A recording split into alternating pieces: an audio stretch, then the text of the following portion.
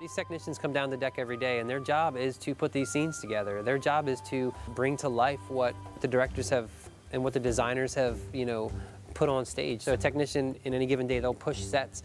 We have 9 to 10 drops that come in this show, and we've got to make sure that every time that they're flying that there's 2 people watching them. There's the tabs when the sets come off into the wings, and again, that's all like choreographed because it needs to be smooth. It needs to be done in a way that the audience really doesn't ever realize the enormity of what's happening.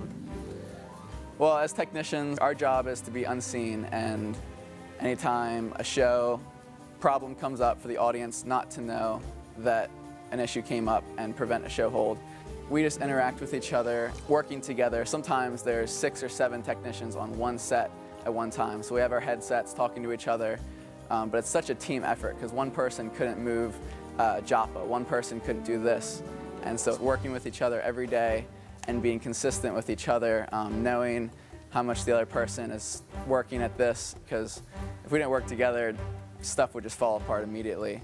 So really just knowing our common goal. They are pushing on these enormous sets. They've got to unplug them, plug them back in with the DEs. They are consistent every single day. They're spinning set pieces that come within 2 or 3 feet of us while we're dancing on the stage. And so if they're off, we get knocked into the lightning pit. So we appreciate the fact that they do a fantastic job.